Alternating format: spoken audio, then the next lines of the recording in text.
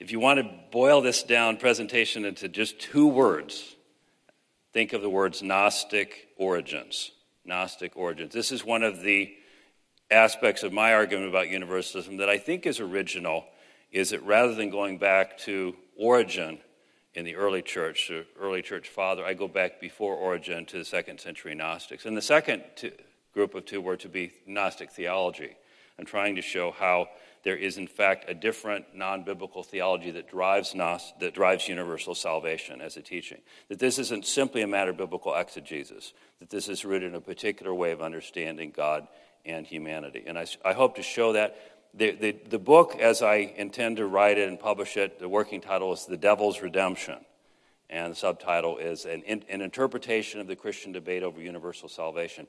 I have systematic chapters, constructive chapters, theological chapters, but what I'm going to be giving to you today is the historical part of the argument, just in summary. So let's have a word of prayer as we begin.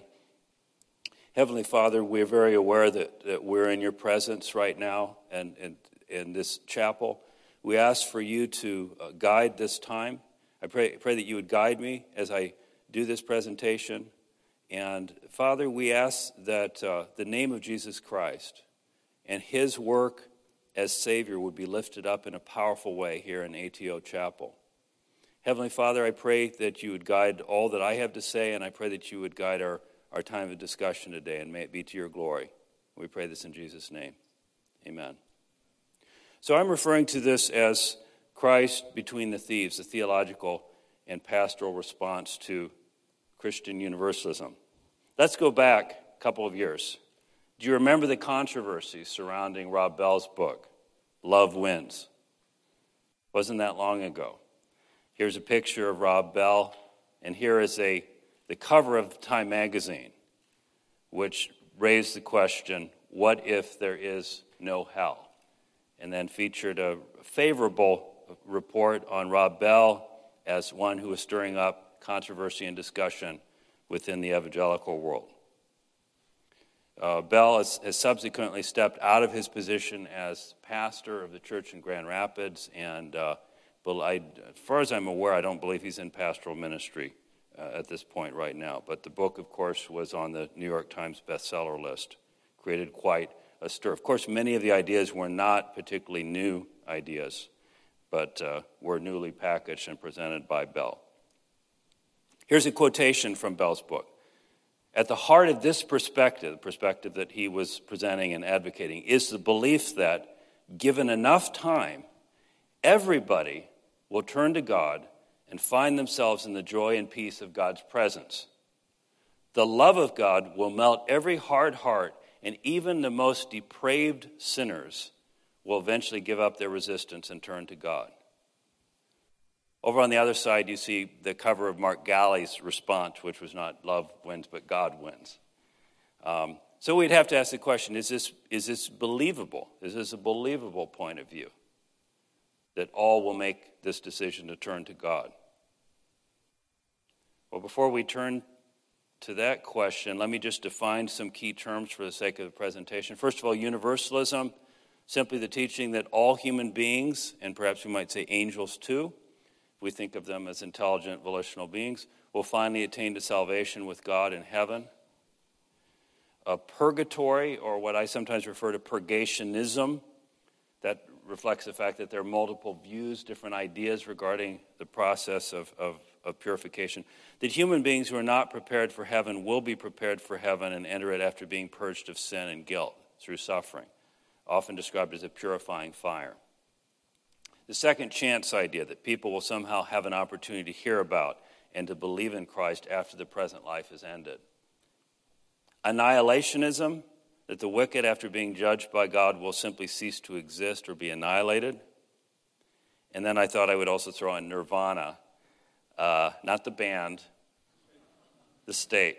A Hindu or Buddhist view that some human beings enter into a state of extinction where all desires cease and or the human being no longer exists. I think Professor Netland would have probably more to say than I on this particular topic, but it's sometimes understood as personal, as extinction of individuality, sometimes as extinction of desire.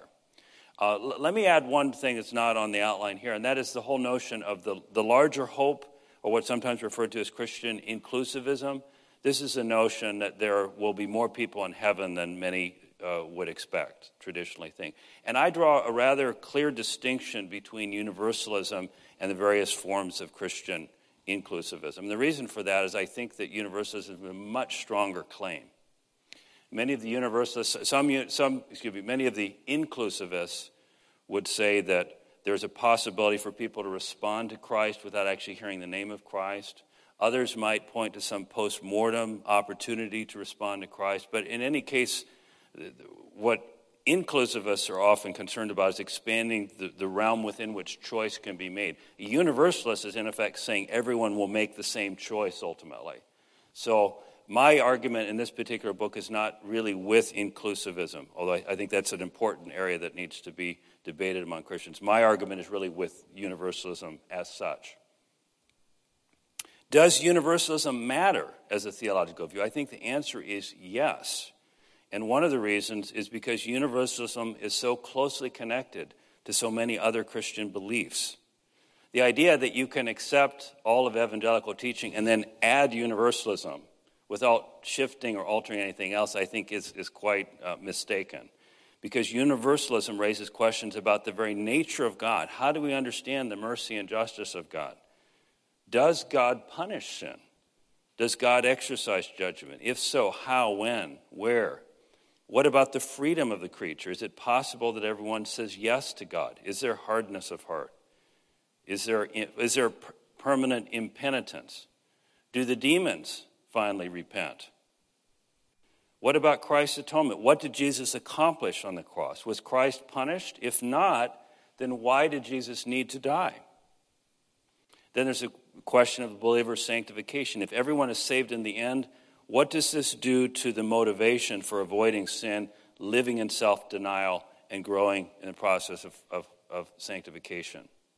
And then finally, the church's commission is if everyone is saved, what motivation is there to make the difficult, dangerous, costly efforts to preach Christ to all nations and all people? So these, I think, are all important questions that are raised by universalism, which is directly linked to these many other theological issues. So let me introduce my particular argument then about universalism. That universalism may be traced back to ancient Gnosticism.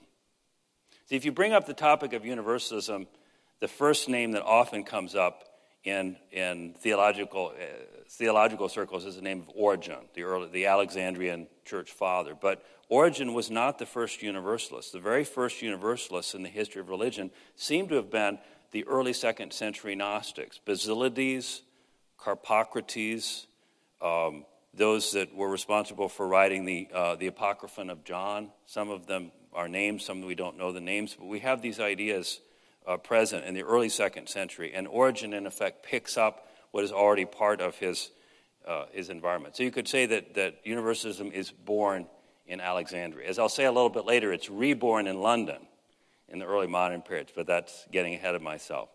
Well, here's a quotation from the Polish philosopher Leszek Kolakowski. And he describes a notion of an evolving God. And this is how he puts it. He says, God brought the universe into being so that he might grow in its body. God needs his own alienated creatures to complete his own perfection. The growth of the universe involves God himself in the historical process. Consequently, God himself becomes historical. At the culmination of the process, he is not what he was at the beginning. He creates the world, and in reabsorbing it, enriches himself. Now, actually, Kolakowski is not defending this view. He's simply describing it. But can you see why this Gnostic view of God might lead one to believe in universal salvation? Just to summarize very briefly the idea that I'm going to be elaborating, in this worldview, in this Gnostic idea, the creature is not really something ultimately that is separate from God. The creature is an alienated aspect of God's own being. And God cannot remain alienated from God forever. So what becomes separated is then returned back to God. And I tried to illustrate this here. If you follow vertically along these two lines, Gnostic thought on the left and biblical thought on the right, Gnostic thought is a threefold movement from unity, diversity to unity. In the beginning, God. There is God and spiritual reality unified. And then in the Gnostic worldview, there is a catastrophe, a crisis within the life of God. God begins to split apart. Don't worry, I'm not promoting this. I'm simply describing it. God splits apart. The particles of light fall, and as they fall in the metaphysical sense, they fall into physical bodies. But ultimately, that which is separated must come back together again. And I call it the boomerang theory. If the boomerang is properly thrown, it will return to the sender. On the right, we have, looking at this chart vertically, we have creation, fall, and redemption. And note the color scheme that I'm using here. In order to take these two and to fit them together, which in effect I think is what Origen attempted to do in his thought, you have to connect diversity, movement into diversity with creation and fall. Creation and fall are basically collapsed together. They both represent diversity emerging out of unity. The unification is identified, correlated with redemption. The redemptive process in Gnostic thought is simply a coming together again. And then in order to have primal unity, what do you need? You need to posit something that doesn't exist in Scripture, which is a notion of a pre-existent state. And this is precisely what we find in Origen, the idea that before souls existed in the physical body, they existed in the spiritual realm in unity with God. And so that's a way of connecting the Gnostic narrative with this three-part biblical narrative. And ultimately, Gnosticism raises a lot of questions about good and evil and whether they're fully separate or can be separated from one another. So the original universe, or maybe the original is Origen here. Here's an artist's rendering. And just a brief overview of Origen, because he is very important as a part of the story here. He was among the great scholars of the ancient church, suffered persecution from the pagans, and yet he questioned God's justice, and Origen asked why some were born poor and others were born rich. Why were there these diversities that existed at the time of birth? And in his work, De Principiis, Peri Archon, would be the Greek title, on first principles in English, Origen suggested that all souls were originally in unity with God. Then the souls fell, they were incarcerated in physical bodies as a punishment for their sins. The present world, he suggested, is perhaps just one of many successive worlds. And over time, the sufferings of the present life and the fires of hell will consume the wood, hay, and stubble of sins. That's a reference, of course, to 1 Corinthians 3, as Origen interpreted it. And there will be purification. Even in hell, according to Origen, the lost have free will, and so they might repent. And eventually all souls will return to God, even Satan and demons. And so the end is like the beginning. There was some debate. Origen gave a lecture in Athens in which he said, according to report, that Satan will be saved. Later he said, I didn't say that. Only a lunatic would say that. But if you look at the argument really closely, what it seems like Origen is saying is that Satan is not saved as Satan. Lucifer is not saved as Lucifer. Well, Satan is not saved as Satan, that Satan will return to being the angel that he was before the fall. And in that restored state, he will be reconciled to God. So I think there's some debate among the scholars over how to reconcile the different statements of Origen, but that's the way. I believe that the evidence is that this was, in fact, Origen's view. Of course, those of you who know early church history know that Rufinus doctored the writings of Origen, too, and made it difficult for scholars of immemorial, for all generations, to try to figure this thing out. So Origen says the end is like the beginning. All souls come back into union with God. Again, that's the unity, diversity, unity narrative.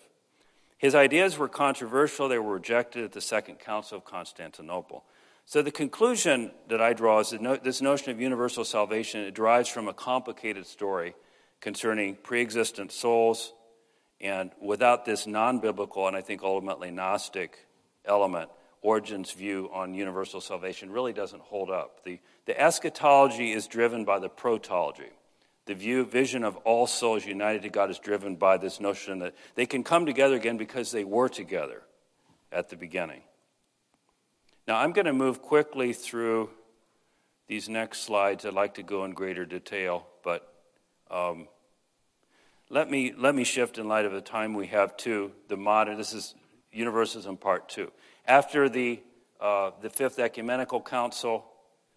We have some tolerance of universalism as a private opinion in Eastern Orthodoxy. This is often misunderstood.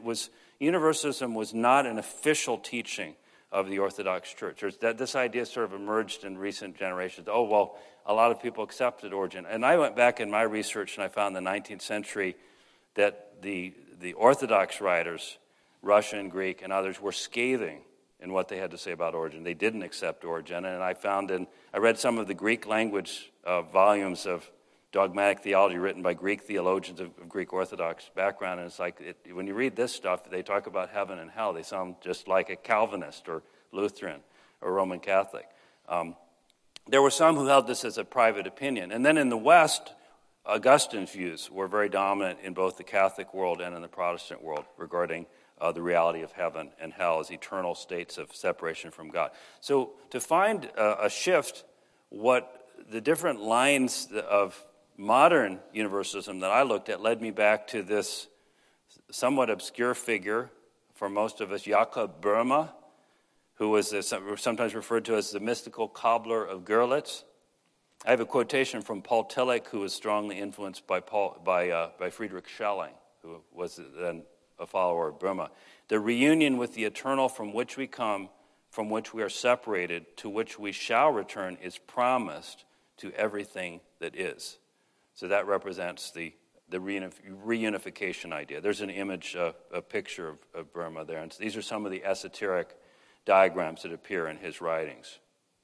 Well, Böhme was a German visionary. He had a paranormal experience in the year 1600, and he claimed that this experience he had showed him the inner dimension of all reality. He was looking at a pewter dish, and the sunlight reflected off of the dish, and he said that he wasn't seeing just the light, but he was seeing the kind of inner reality of all things. And out of this, he developed a very complicated theology. One of the critics of Böhme said that reading Böhme is like going to a picnic, where he said the author supplied the words and the reader must supply the meanings. So Böhme is notoriously difficult. I mean, I've read Hegel, I've read Heidegger. No one quite equals Böhme, because you're reading along and then he suddenly injects astrological and alchemical vocabulary. He says, salt is to sulfur as, darkness is to light and cold is to hot. And it's very difficult to piece it all together. And his interpretations of Scripture, the tree of life and the tree of the knowledge of good and evil, or the same tree, make these statements identifying things that are distinct in the biblical narrative. So he accepts all of Scripture, but at the end of the day, the Cyril O'Regan of Notre Dame calls it a reading of Scripture that is characterized by what he calls narrative derangement. Because nothing is left, no stone is left unturned. Everything is shifted around within Böhme's reading of Scripture, and that's pretty much true of the Böhmenists as well. So one of his unusual teachings, God himself as the Holy Trinity is born out of a chaos of darkness and agony that he calls the Ungrund. It might be translated as the abyss. So I like to say that Böhme's Bible starts with the verse, in the beginning was waste and emptiness. So it's a very, the idea that, and there you find writers who say, oh, he died in the fellowship of the Lutheran Church. Well, not really. It's like, well, there was some debate whether he could be buried and given a church funeral. But his thought is, in my view, very, very much at odds with mainstream Christian teaching. Now, his followers were known as Böhmenists. And what I discovered in my research, which was kind of like doing detective work, because I began to find that all these universalists in the 1700s, 1800s were all connected with one another. They were all connected because they all went back to Böhme. They were all reading Böhme or were reading one another in 4 countries. Well, actually 5 if you include America, Germany, England, America, France, and Russia. So there's a German connection of Böhmenists. Toward the left here is F.C. Oettinger, who was an influential author, very, very steeped in Böhme's writings, who then influenced the philosopher Schelling and then Hegel. Gichtel, I don't have a picture of him, but there's a diagram from one of Gichtel's works. And the third over from the left is the philosopher Schelling, is a dashing young man. He was a young rock star philosopher. He was younger than Hegel, but he made a big splash early on. But Hegel ultimately, over the long haul, proved to be far more influential, maybe the most influential philosopher of all in the modern period. And in my view, what Hegel does is he takes universalism and he creates a Christocentric form of universalism in which the alienation within God that's reconciled takes place at the cross. The cross is the moment where God is alienated from God.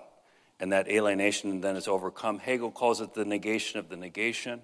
Hegel's another difficult thinker, but in broad terms, there's separation between Father and Son that's reconciled. Then the Spirit is poured out. There's a sort of universalistic logic of Hegel's thought in which all creation seems to be caught up in this movement.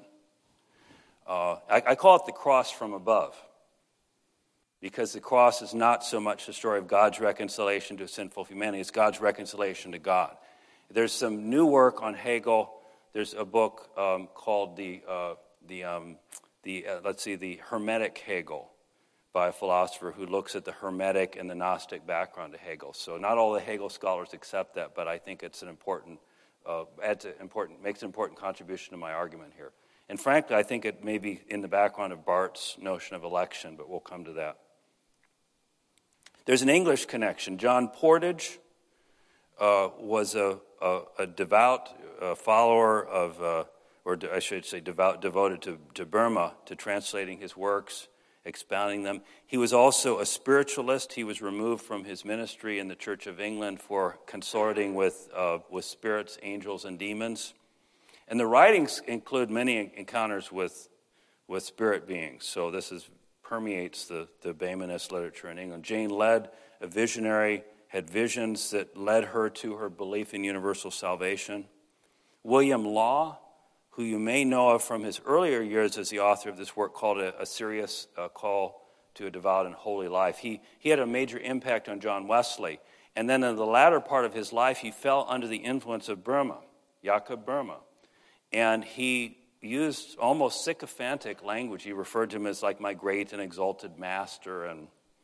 And later, John Wesley wrote to Burma and said, what's wrong? Why are you so preoccupied with Burma? And he gave examples of Burma's writings. He says, this doesn't make any sense. So sort of was expostulating with his former mentor. But Law's writings then did a lot to present Burma's ideas, and they had an influence on someone that you may have heard of, George MacDonald, the 19th century writer who then influenced C.S. Lewis. And George MacDonald was influenced by Law, went back to read Burma after reading Law, became convinced of universalism, and among other things, he railed at the idea of penal substitution. He thought it was an immoral, even a blasphemous teaching, that God would pour out his wrath upon Christ. And so MacDonald held, like many of the Baymanists, that God's wrath and love were really indistinguishable, that what is referred to as wrath was a purifying love of God that would ultimately redeem all humanity and even fallen angels, bring them back into reconciliation with himself. There is a English-German-American connection through the 1700s. As I mentioned, the English Baymanists were engaged in spiritualism. And then the Philadelphian Society was formed by Jane Led, the prophetess. And as far as I can tell, this is the first Universalist society. Universalism had existed as an opinion of a few isolated intellectuals, but there wasn't really a religious organization to carry forward this teaching before the time of Led. And so she formed this society. It didn't last long, but it was a seminal influence in the spread of Universalist ideas. And then her works were translated into German, and they went back to Germany and influenced some of the pietists in Germany, including Johann and Johanna Peterson. There are pictures of them here. Now, interestingly, they were both influenced by a German woman who, like Jane Led, claimed to be a prophetess, who had visions that convinced her of belief in universal salvation. So there's a common theme here of the sort of prophetic subjective experiences leading people into this particular doctrinal belief. The French connection. This is one of the more unusual things I discovered in my research. I found out that there were French writers that were reading Burma, and I thought, I wonder if they were Universalists. And so I did a Google search under Louis-Claude de Saint Martin.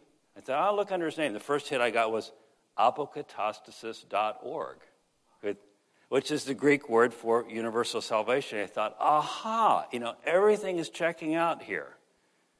All of these people were all connected with Burma. They were all linked into this esoteric thought, and they all ended up as Universalists. Now, this group was even more unusual than the English Behmenists. They started out as Freemasons, but they didn't like Freemasonry because it was too much of a social club. They wanted to be more religious. And so this Martin de Pascalet, he's a very mysterious guy. No one even knows when he was born. He sort of shows up and he kind of comes onto the historical stage. He's in his 50s. He has a certain story of his earlier life. No one really knows what's true about him. He's maybe one of these sort of self-invented characters. So he developed these rituals that allegedly caused angels to appear visibly, and wrote this unfinished work. It's called the Treatise on Reintegration. He claimed that his rituals went back not to the Old Testament, but to Adam, that these were the original Adamic rituals in which angels would be summoned, and by performing these rituals that they would repair the cosmos. They were high priests of the universe. The official title of this group is like the elect priests of the universe, so it's rather grandiose, to say the least. So he claimed that by these rituals they would repair the breach between God and the fallen world. So ultimately all would be saved. Again, this is straight out of Behmenist ideas that were developed in France. And then Louis-Claude de Saint Martin was influenced by Pascalet, but then he discovered the writings of Jacob Burma, and he fell in love with Burma, and he translated Burma into French and spread this. And this is spreading all around at the time of the French Revolution. Now, interestingly, Behmenism is spreading in Russia about the time of the Russian Revolution. Soloviev, a 19th century polymath, really wide. He's generally called a philosopher, but he really delved into many different fields of study. He also went deep into Burma. He was interested in Gnosticism and went off to the British Library in London. And while he was sitting in the reading room of the British Library in London, he had a vision of Sophia, heavenly wisdom, appearing to him. She beckoned him to follow after her, and this led him then to go to Egypt, and he went into the desert. He almost died in the desert in this search for esoteric wisdom. And so he settled down a little bit, went to Moscow, gave some lectures there, lectures on God, manhood. He had a big impact on Russian Orthodoxy, which became permeated with some of these esoteric currents of thought as well. But essentially, Soloviev believed that no one could ever be fully separated from God. And one of the people influenced by him was the Sergei Bulgakov, who's one of the more important, more influential, maybe the most influential, or one of the two most influential Russian thinkers of the 20th century. So let me just summarize this. Burma and Behmenism, even if the New Testament did not clearly deny the doctrine of universal salvation, we might still question this doctrine because it originated as a deduction from a non-biblical Gnostic set of assumptions about God and the world. For Gnostics, the creature is not separate from God. It's an aspect of God's own being, and it eventually must be reconciled to God. God cannot forever be alienated from God. And we also notice that the Behmenists were deeply involved in magic, astrology, alchemy, spirituality. So, is this an argument of guilt by association? Not really, because what I'm really arguing, not just is that this view is associated with Gnosticism, but it actually comes directly out of Gnostic views concerning God, the nature of God. When I started out in this research project, I thought I would be primarily looking at human freedom, the nature of humanity, as it would be an anthropology project. It became more and more a project looking at the nature of God, which was a little bit of a surprise to me as I pursued this. Now we get into the 20th century, and there are a number of 20th century theologians who've either explicitly promoted universalism or else have in some way approached the universalist idea, suggesting that it's possible that all will be saved. We mentioned Bulgakov already. Karl Barth, put an asterisk next to his name, the most influential of all of them. There's an image of him on the left, Paul Tillich in the middle. That's Jürgen Moltmann on the right. I got to introduce him when he spoke at Duke University. I was not aware of his overt universalism at that point, because he's more overt than Barth or Balthasar, just about anyone. Very, very clear. Moltmann says all will be saved, including Satan. without, full stop, no qualification. And then Adrian von Speer was the physician who was also a visionary, the recurrent theme in the lecture today, who had an influence on Hans Urs von Balthasar, the Catholic thinker. So a little bit about Bulgakov. He was a courageous witness for Christ in Stalinist Russia. He went in exile into Paris. He was one of those that was thrown out probably saved his life, being thrown out by Stalin rather than sent to the camp by Stalin. But when he was in exile in Paris, he wrote on the topic of the final salvation of the evil spirits. And what he proposed was that through a gradual, painful repentance, Satan and other evil spirits will be restored to God. And Satan will have his throne in heaven once again. He suggested that John the Baptist will share the throne with Satan. I don't know where that comes from, but that's a little quirk of Bulgakov's. So Satan fell, according to Bulgakov, because he, quote, he could not bear the extreme height to which he was raised by the Creator. So it sounds like it's God's fault, right? Satan suffers the torments of hell, but he says that these are torments of the love of Satan for his Creator. Now, this is really kind of a little bit unusual. This is even different from some of the Orthodox, because he's looking at this from both sides. I mean, some of them, like Isaac of Nineveh, St. Isaac of Nineveh, said that God's love was experienced by the elect as joy and by the reprobate as torment.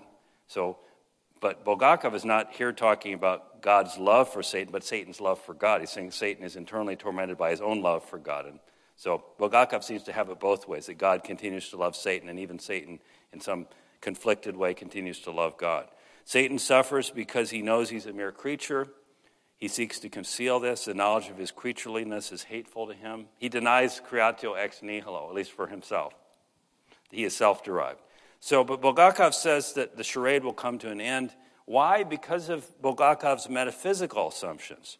Evil does not have depth, I'm quoting. Evil is exhaustible, and it exhausts itself and becomes completely impotent. So just to conclude, Bulgakov, Satan's rebellion cannot last forever because evil itself ultimately runs out of steam. This is the implication of Bulgakov's metaphysical views. And he's actually drawing this from Gregory of Nyssa in the early church, who had a similar idea, that evil simply cannot, that good endures eternally, but evil cannot endure eternally. It ultimately has to fail because it's deficient on a metaphysical level. Well, Barth, we could say a lot about Barth. We would say a lot at great length about Barth. He's the most influential 20th century theologian. He certainly might be read as a universalist, but there's great debate about his views. And I quote him directly. This is a direct quote from Barth regarding universalism. I do teach it, but I also do not teach it. And Barth wrote 500 tightly argued pages on the doctrine of election. He claims essentially that God did not predestine some individuals to salvation and then pass over others, the traditional Calvinistic view, but instead God chose Christ. Christ was both the reprobate one in his death and suffering and the elect one in his final victory. And Barth says that all of humanity is caught up in this movement from the no to the yes of God. He's very clear in insisting on universal election that takes place in Christ.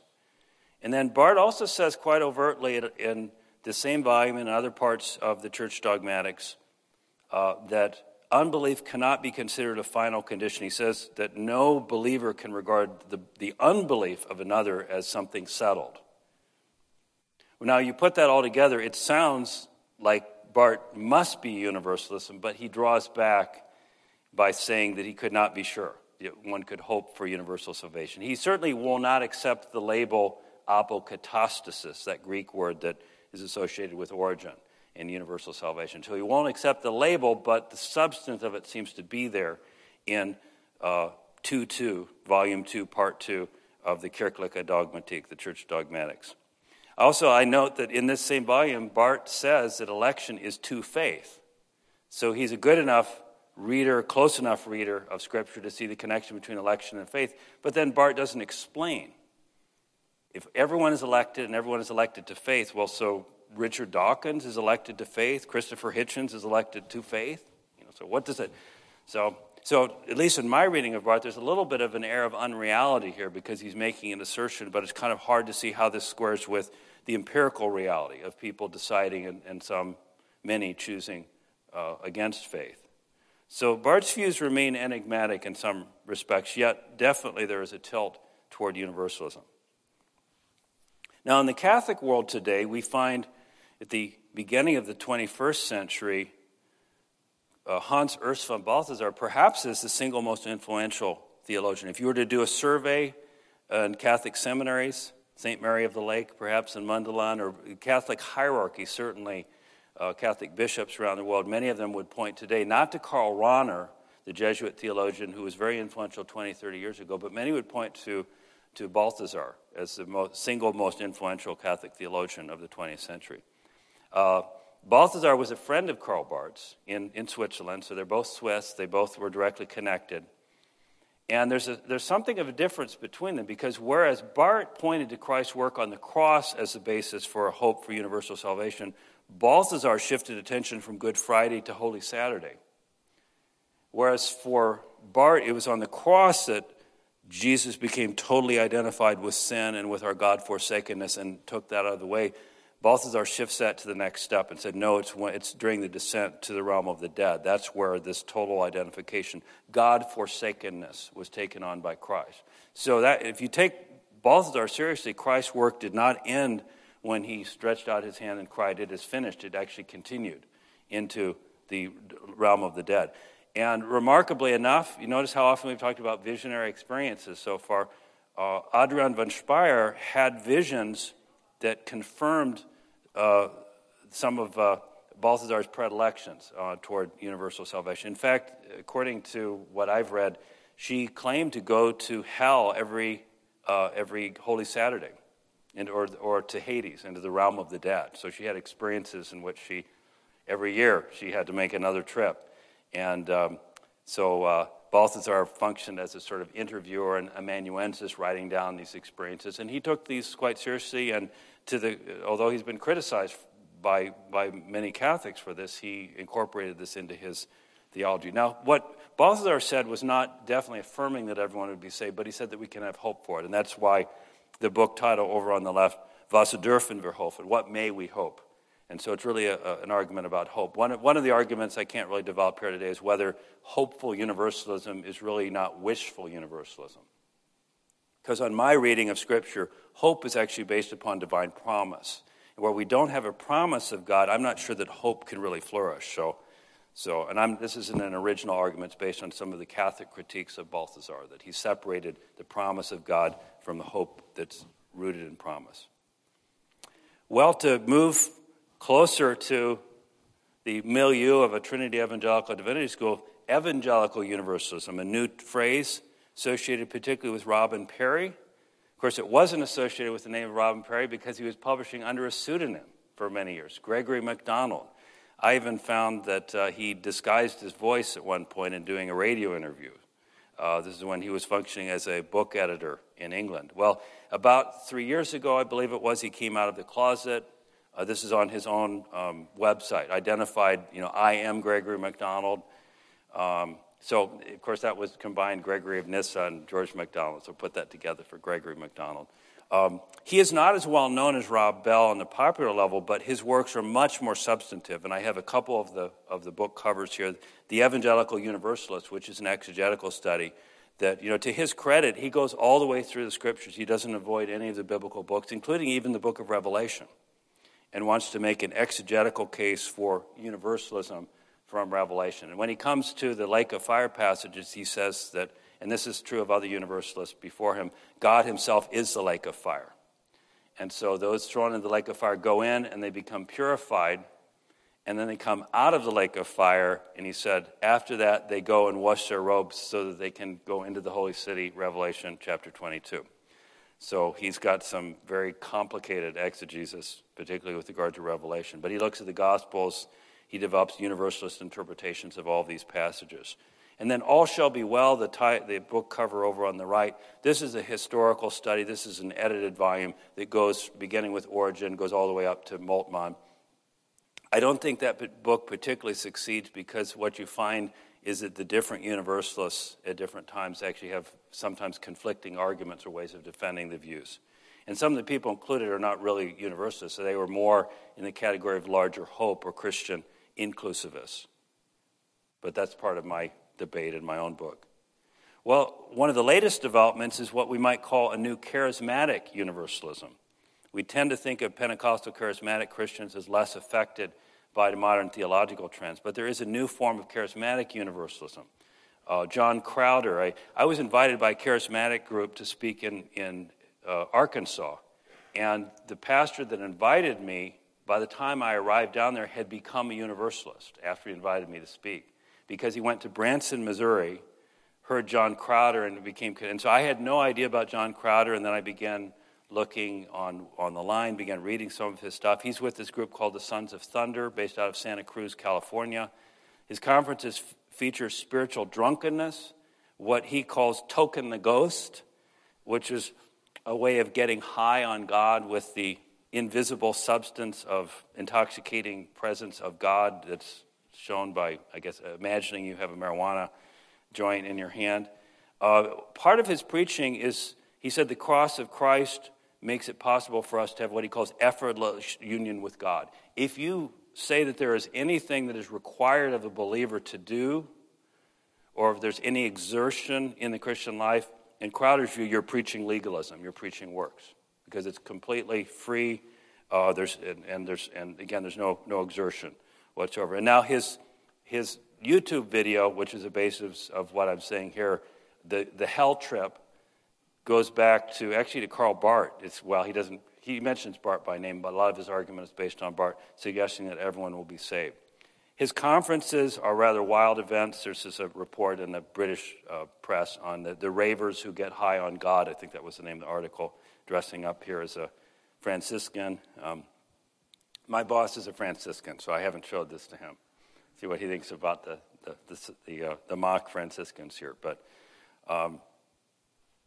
he uses a cross like the one alongside of me as a prop, and he acts like it's a marijuana pipe and inhales and then staggers around. I met a young charismatic leader in Pennsylvania who had actually invited him to speak at conferences in his earlier days and said, well, we had him with us for a while, but he became more and more extreme, and he seemed to be wanting to say more and more shocking things, and so they ultimately had to disfellowship with him. But he has a growing following in certain, you might say, the wild side of the charismatic movement. So let's just summarize the theological situation today.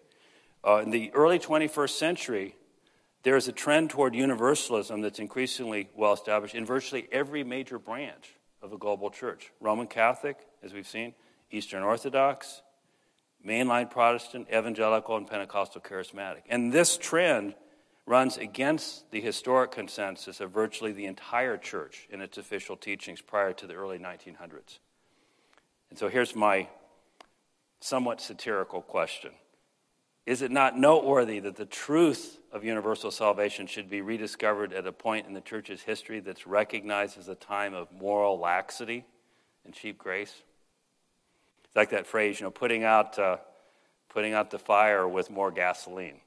We already have moral laxity, so this seems to be pushing even further in the same direction. What about sin and evil? There's a quotation from Kolakowski. This idea that everything is finally digested, everything incorporated in the triumphal progress of the Spirit. Struggle and contradiction, he says, will appear as an individual contribution to the same work of salvation. Now, Kolakowski is actually using this phrasing as an ex-Marxist. He wrote the 3-volume Main Currents of Marxism work, probably the single most important study of Marxism and all of its permutations internationally. And he ends that book by saying that Marxism ends, he says, in the folly of human self-deification. So he was a Marxist who lost his faith, and he recognizes this idea of the final synthesis in which evil simply vanishes away as a great delusion. I think it's pertinent for the discussion here today. What about evil? Think of how the human imagination has portrayed evil. And I would just raise the question whether or not artists have recognized something that some preachers have forgotten, which is the evilness of evil. And I'm just going to move quickly through this so because I think I want to have time with you to discuss this, but I have some passages here that are talking about the scriptural teaching on hell and on judgment. Let's turn to the theme of final impenitence. Universalist origin, George MacDonald, Sergei Bulgakov, Rob Bell, they presume that God's love will eventually turn every heart toward himself. But let's think about the death of our Savior. Jesus died on the cross, and as he died, one thief alongside of him died cursing. And this man had the opportunity to encounter Jesus himself while on the cross. I have an image here. This is from the artist known only as Il Sadama, who did this particular painting or I guess I should say a drawing in the year 1530. So it's of the impenitent thief. The Gospel of Luke tells us that two thieves were crucified alongside of Jesus. In the final moments of Jesus' earthly life, one thief spoke curses while another believed in Jesus. Both of them witnessed Jesus' holy suffering, but one failed to see Jesus for who he is. And as I've studied this and reflect on this passage, I think that the believing thief showed astonishing faith because he was affirming this dying man, this crucified man next to him, was the true and coming king. And he said, he appealed to him, remember me when you come into your kingdom. I think that's one of the most remarkable expressions of faith. At the time that Jesus' own disciples had fled, and here's the man dying next to him, says, even though this man next to me is dying on the cross as I am, he is the king. And I want to be remembered by him. Now, I would say that each of us ultimately are in the position of one or the other thief in our response to Jesus. So where does this leave us? I think it brings us to a return to the cross and to embracing costly grace. The cross is where we see God's holy hatred of sin and his astonishing love for sinners. And throughout the history of the ancient and modern church, there's been a tendency to downplay the cross as something ugly, gory, and offensive. The Apostle Paul calls it a stumbling block. And so I see the prevalence of universalism at the beginning of the 21st century as just a new expression of an age-old struggle between cheap and costly grace. And to go back to Dietrich Bonhoeffer and words and phrases, ideas that I think are familiar to many of you, he speaks of cheap grace and costly grace. Cheap grace, he says, is the grace we give ourselves. It's Christian faith without repentance, Christian living without discipleship, the salvation message without judgment or hell, and Christianity without the cross. I don't have the quotation from H. Richard Niebuhr, but I think most of you have heard that too. A God without wrath, this one, led men without sin into a kingdom without judgment by the ministrations of a Christ without a cross. So here you've taken the key elements of the gospel, God, Christ, humanity, so on, and the kingdom, but you've taken off all the hard edges from it. And I think that's the same thing that is going on in universalism. So we need to recover the message of the cross and realize that we were redeemed not with silver or gold, but with precious blood, as of a lamb unblemished and spotless, the blood of Christ. So what did it cost? What did it cost for us to be saved?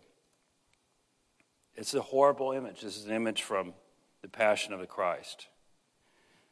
But let's look at this. Let's not look away. This is what our redemption meant. This is what our redemption required. It required Jesus' suffering. It required him to bear this. And I think if we lift up the cross and understand that we must respond to what Jesus has done, I don't think there's a place for universalism. So I call all of you, call us all to really embrace the message of the cross once again, to make this central in our meditations, our prayers, our preaching, our teaching, and not to shortchange this. Because the church it's only a church that has forgotten the message of the cross that could even toy with the idea, I think, of universal salvation as a biblical truth. And I won't end here because there's more beyond that, and that is God's glory. purchased for us by Jesus' suffering. So I'd like to stop there. It's just about 2 o'clock exactly, and would love to have some question and answers and some dialogue. Your comments and questions on what I presented. In theological context, when we're speaking of universalism, we usually imply by the word universal salvation. Just to clarify on your lecture, it seemed that you were distinguishing between a Gnostic metaphysical universalism and then universal salvation. And if I'm hearing you rightly, you're saying that the argument of universal salvation largely derives from a commitment to the universal Gnosticism. Would that be correct? Or could you tease out the distinction a little bit more between this universal Gnosticism and universal salvation? Right. And then to put it back to the beginning of the question, in what sense would Rob Bell and his claims to universalism, universal salvation, even if he didn't claim to be a universalist, Gnostically speaking, in terms of the nature of God, how might he be susceptible to that critique? Okay.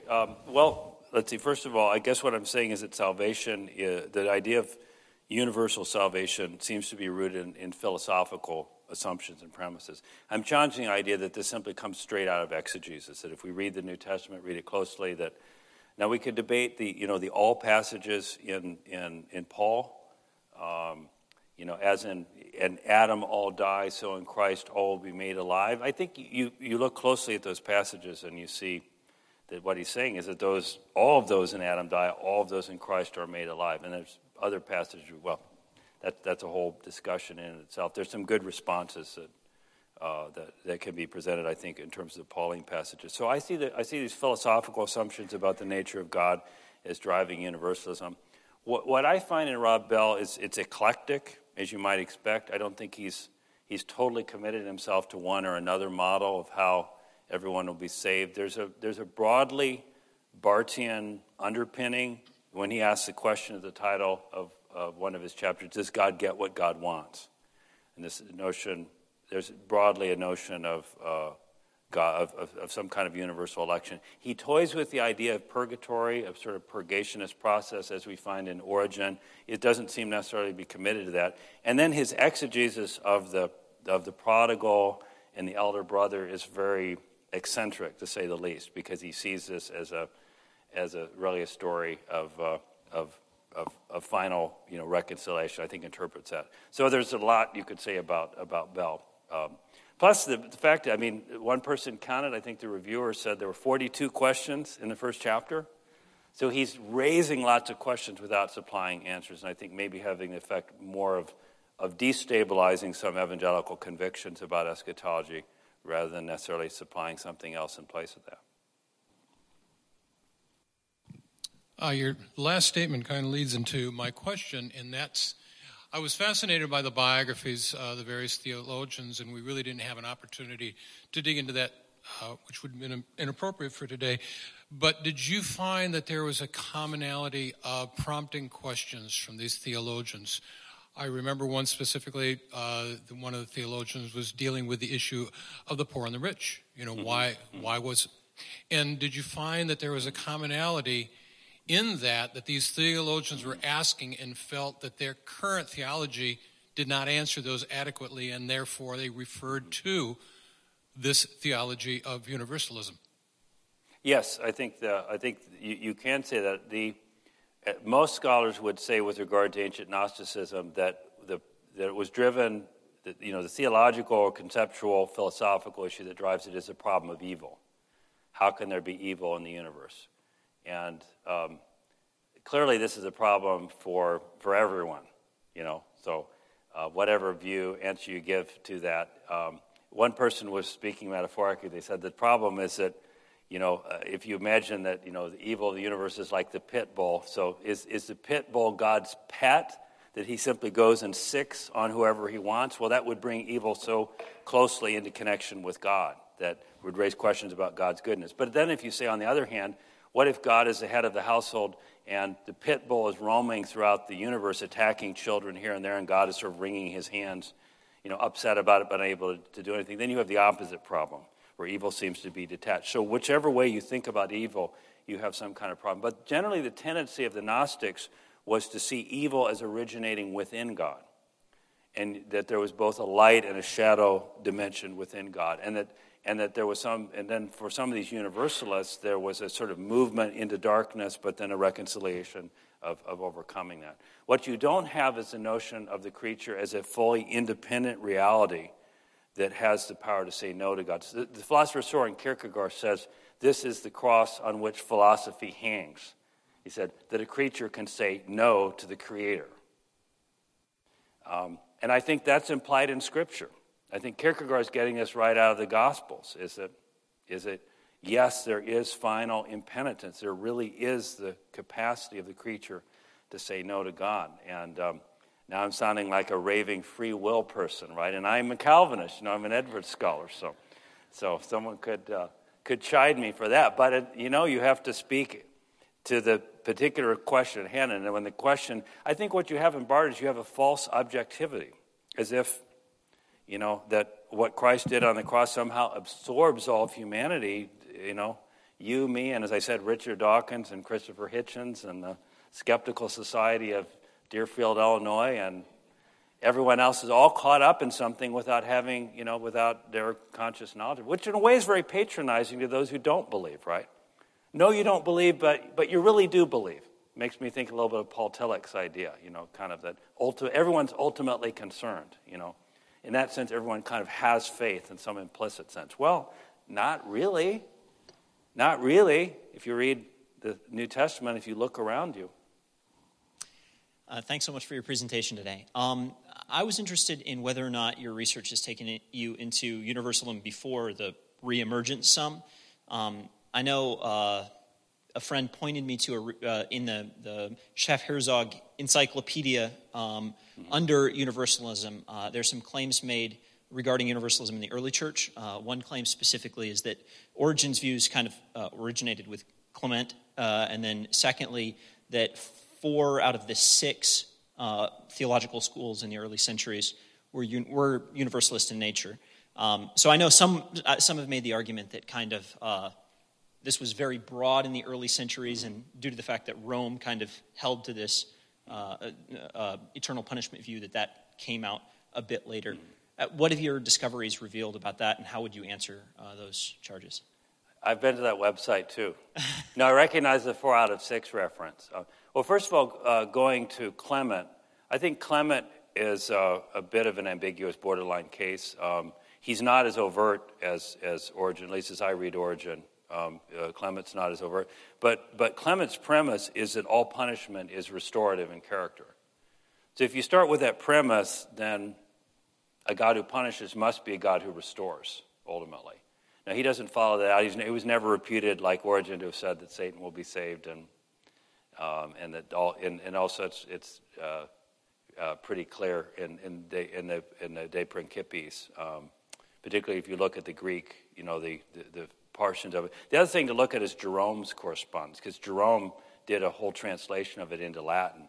And Jerome has some really amazing things. Jerome even claims that Origen believed in reincarnation into animals, and which sounds like a full-blown kind of almost Hindu karmic scheme. It's pretty remarkable statement for those who would want to claim Origen. The 4 out of 6 theological schools, I don't think the evidence is there for that. I couldn't give a real specific response on that. But the idea that the early church was a universalist church, and then along came the big bad Augustine in City of God, and just suddenly squelched that. This is completely contradicted by the evidence from the Apostolic Fathers.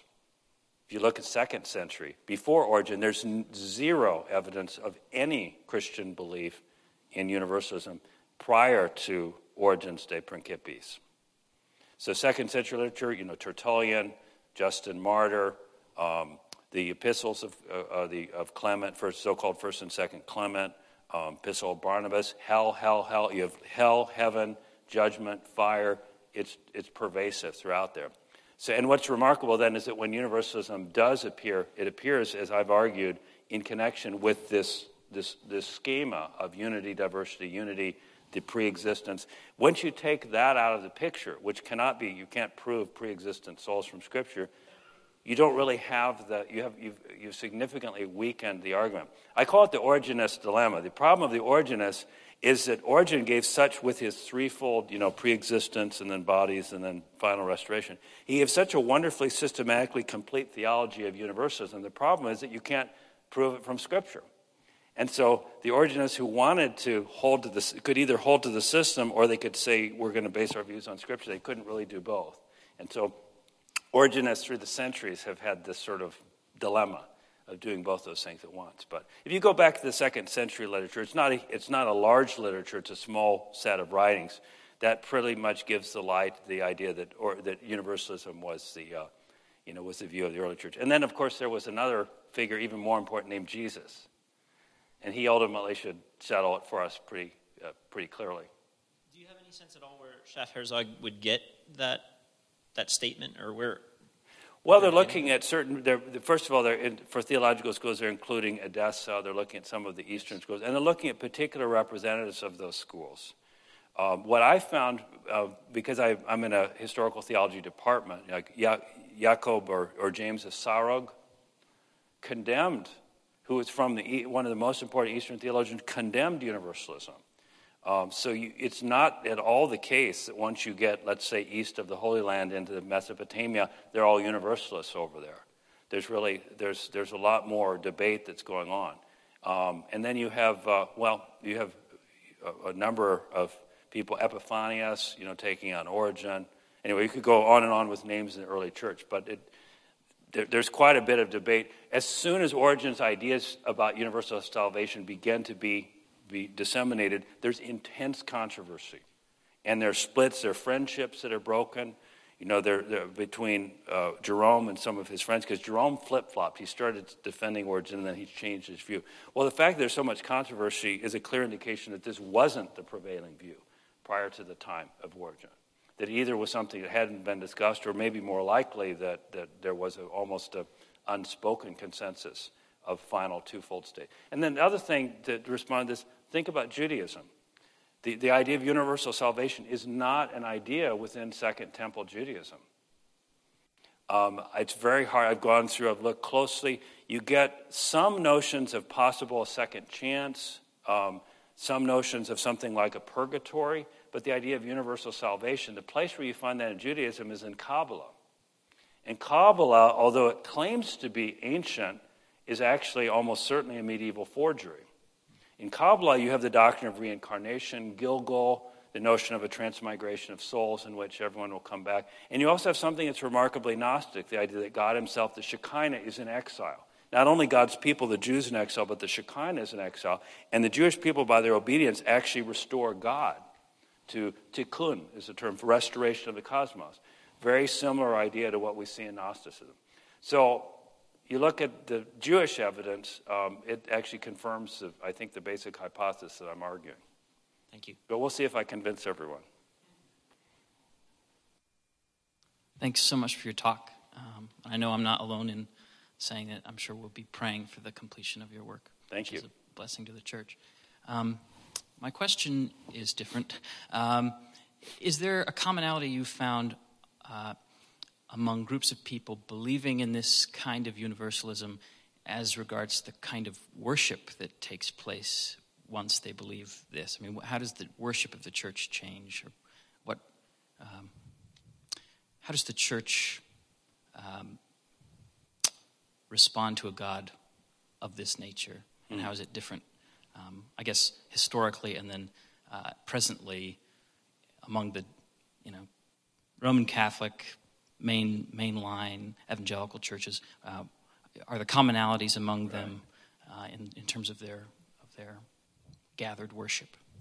Well, I'd have to think about your question. I'm not sure anything immediately comes to mind in terms of a difference in worship, because we do have, some Orthodox who are convinced of this view, Gregory of Nyssa, Isaac of Nineveh, also Bishop Hilarion, Hieromonk is his title, Hieromonk Hilarion Alphaev, who's with the Metropolitan, sort of the leader of the Moscow Patriarchate. He's responsible for external relations, and he has doctorates both from Oxford and the Sorbonne, very highly educated, and he takes Christ's harrowing of hell and he universalizes that in a way that I don't think you find in the early church. He cites the Gospel of Nicodemus, but not one of the canonical Gospels. If you get into the apocryphal Gospels, you could support a lot of things, right? Because they're so diverse, going so many different ways.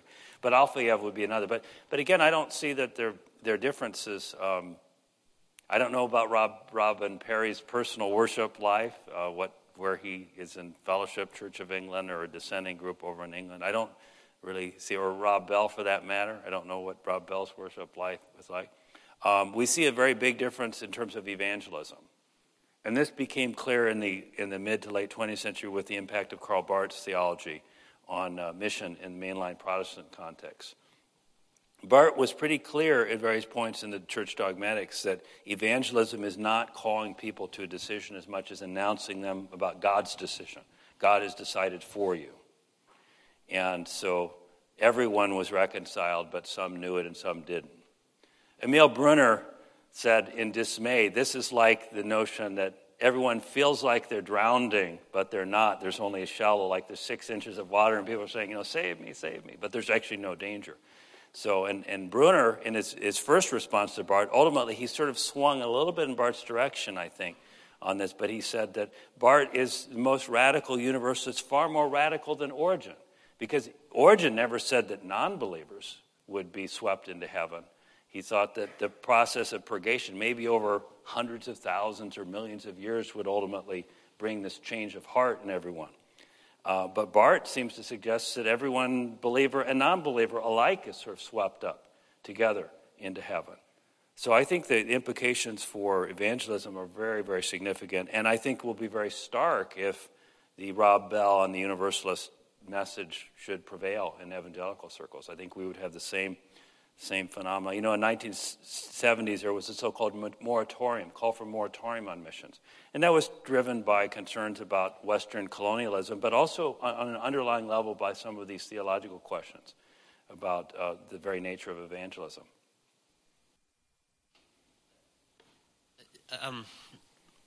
I'm thinking about how would you speak to a Catholic audience that has a popular, because I know there's a huge difference between popular Catholicism and what is official and then what really is official or whatever. But how do you speak to an audience with a belief in purgatory and kind of that popular notion of it? Is that connected to universalism? Can it be? I mean, you spoke about this a bit, but coming from a country that's popular Catholic, not necessarily really knowing any of the doctrines of the church for that matter, right. How would you speak to that, and how would you answer someone that says, well, because there kind of is this universalist belief in a sense, but not well defined. I wonder if you just have some thoughts on that. I know you're surrounded by Catholic theology. Sure, how would you? Sure. Well, let's see. I'm trying to think of how to be concise on this, response to Catholicism. Catholicism traditionally, from the High Middle Ages, is taught 3 destinations. The Catholic Church is very clear, if you look, for instance, the Catechism of the Catholic Church, about the reality of hell. Hell exists. That's not in doubt. People like Balthasar are skirting the edge of that by saying, hell exists, but the question is, who is in hell? How many are actually there? And so Balthasar is very careful not to directly deny that hell exists, but because that's directly condemned. If you get Denzinger's Enchiridion Symbolorum, sort of the collection of the official, teachings of the Catholic Church going back to the early councils, and then the Lateran and so on, modern Catholic decrees and councils, it's very clear about that. So he simply says that we may hope for it, and so he's sort of skirting the edge at that point. But one of the issues with the doctrine of purgatory is that it's being, in many ways, increasingly abandoned by the Catholic Church at the same time that Protestants are starting to embrace it for the first time. It's very ironic. It's a crisscross. One of these other crisscrosses that are happening. Jerry Walls, who's a professor at Asbury, philosopher there, has written a Protestant appreciation of purgatory. Now, what's ironic is our current pope, or should I call him the former pope? No, I guess he's pope for about another week. Okay, so he's still Benedict. And by the way, my boss, my department chair, drank beer with him back in the 60s when he wanted to come study with Ratzinger. And Ratzinger said, no, I'm about to be called to Rome. This is when he became the head of CDF, the Congregation for the Doctrine of the Faith. So he didn't know it, but he was drinking beer, tipping a brewski with the future pope. Well, we'll see who becomes the new pontiff. But in any case, Ratzinger, if you look at his book on eschatology, which is one of his better received, more influential works, he basically redefines purgatory not as a state, but as a sort of illuminating presence of God that purifies from sin, and it's not really a durative state. It's more of a so he seems to have completely reinterpreted purgatory in a different way, so that it's almost like, what evangelicals believe about, in the twinkling of an eye being transformed. That's almost what purgatory is now becoming for some Catholic theologians. So I think we're in a fluid situation. I know for some traditional, it's interesting, some traditional Catholics and some evangelicals want to agree that Rome never changes, as the church has always taught. Well, actually, you spend much time looking at the historical evidence, there are a lot of things that have changed, right, over time. So a lot of things have changed here, sort of evangelicals change, Catholics change. So it's a fluid situation. But the Catholic Church, in the main line of its teaching, has continually insisted, together with the Gospels, that there is a human decision to be made that has eternal consequences. And even though evangelicals and the more traditional Catholics, maybe wanting to hold on to traditional purgatory teaching, could disagree over that particular element of doctrine, I think they can agree to disagree with the Rob Bells and the Robin Perrys and the others promoting universal salvation. Could you speak a little bit more into the Cappadocians? We've been throwing around Gregory of Nyssa, and I know Nancy Hensis kind of flirted a little bit with the idea. Can you speak a little bit more into, because they, as I understand it, they uphold a lot of orthodoxy, specifically regarding the Trinity, but they also seem to import, at least linguistically, this kind of like hierarchical Trinity in some forms. And can you relate that to maybe Nyssa's view, or how he develops the view of apokatastasis? Okay, I don't know I can do the whole Trinity here, Dr. Trinity. But in terms of this specific issue of universalism, you'd have to say something different about each of the three you mentioned, about Basil, about Nazianzen, and about Nyssa. Okay, Nyssa is a universalist, but he's a universalist who is emerging at the time that Origen's views were already controversial. And what he recognizes as most controversial is the theory of pre-existent souls. And so essentially what you have in Nyssa is he wants to affirm the outcome without the eschatology, without what I'm calling the protology, the backstory. And I'm not sure that it really works as well. I think his theory is driven by this metaphysical notion that evil wears out, evil breaks down, evil cannot abide, that good can. But he's the most overtly universalist. Basil's the other side. Basil clearly taught heaven and hell, taught them as distinct. And some think that it was his relationship with his brother, or his relationship with Nyssa, that actually helped Nyssa escape coming under censure. And then Nazianzen seems to toy with universalism, but he steps back from it and sort of leaves it as a kind of unresolved, doesn't directly affirm it. But Nyssa, if you want, in the Orthodox context, that people will cite Nyssa and say, well, here he is, he was never condemned, right, as Origen was, and yet held to universalism. Yeah, but how many since then have there been? I mean, this is the thing, it's not. And again, I mean, I was astounded when I read the Greek language stuff that almost no one reads. I mean, 19th century Greek dogmatic volumes, and they say some will go into eternal fire and some will go into eternal heaven. I mean, it's as stark as anything. So much for the idea that it all comes from Augustine. These are people that are writing on the basis of their reading of Scripture and their interpretation of the Orthodox tradition.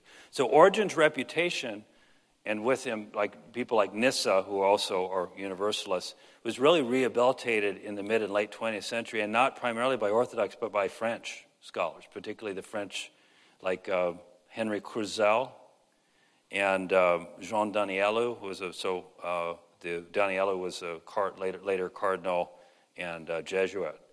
But it really was these Frenchmen that went back, and there was a sort of Origen revival in the mid-20th century. Another aspect of that would be Teilhard de Chardin, who is the 20th century Catholic thinker who revives a sort of cosmic vision of Origen and as a way of synthesizing together religion and science. So someone needs to do a good dissertation on the Catholic, on Origen Redivivus, sort of the revival of Origen in the 20th century on the Catholic side. So, but you go back before the 20th century, particularly the early 20th century and earlier, you don't find a lot of positive things. People want to stay away from Origen. Origen now is cool. He's chic. People want to be connected with him. That wasn't true even 50 years ago. Time for one more question. My question is how do they balance the good and evil in the universalism? It sounds more very yin-yangish. Either if you get into that notion of cheap grace, then it sounds like it's going to constantly make that roller coaster ride down into evil, or dumbing down what is holiness. Okay, so could you rephrase that again? So you're asking how do they balance good and evil? Because what it sounds like is everything is eventually becoming evil is okay, or wrong is just as okay as good. Well, how do they balance? Well, it is a evil and good are ultimately connected with one another, I think. And I'm just kind of repeating, things I said earlier, but there is a movement within God's own being that evil sort of emerges. You have even a hint of this even in Balthasar's teaching, surprisingly. Balthasar has a notion of what he calls kenosis. The kenosis, the emptying that we read of in Philippians 2, where it says he emptied himself, ekenosen is the Greek, taking the form of a servant. That's the incarnation. Balthasar says, and maybe this is will indirectly answer your question, that prior to that there was a primordial movement in which the Father begat the Son, and he had to beget the Son, he had to empty himself of all his being or essence in some way in order to beget. He had to diminish himself in order to beget the Son. And he said that created what he calls distance within God, within which evil could emerge. Well, that sounds like the fall happens not in the Garden of Eden, but within God's own being. And that has a Gnostic sound to it. It's not something that I see in the biblical notion of God. I don't know that we can really explain the eternal begetting of the Son by the Father, but the language of the Nicene Creed is God from God, light from God, light, true God from true God, begotten, not made. Light from light, it seems to be superfluid. It seems to be the overflow of the Father's being, in which the Father is begotten as distinct from himself. It doesn't seem the Father is diminished in any way. So I think any view in which there's some crisis within God and God becomes divided against himself is problematic from the point of view of the biblical message. And when you come back to it, every single universalist that I've talked about, including Barth, posits some kind of a split within God. I think that one of the problems in Barth's reprobate, elect, I think that way of reading election and reading Christ suggests a split within the Trinity. Because as Jesus is the reprobate one, he's split from the Father. If we understand salvation as the undivided work of Father, Son, and Spirit, the Father gives the Son gives himself in dying upon the cross, the Spirit is given and pouring out on Pentecost. We understand all three involved. We don't have a split within God's own nature. And so I think we don't end up with the same dilemma, same problem that we find in the Universalists.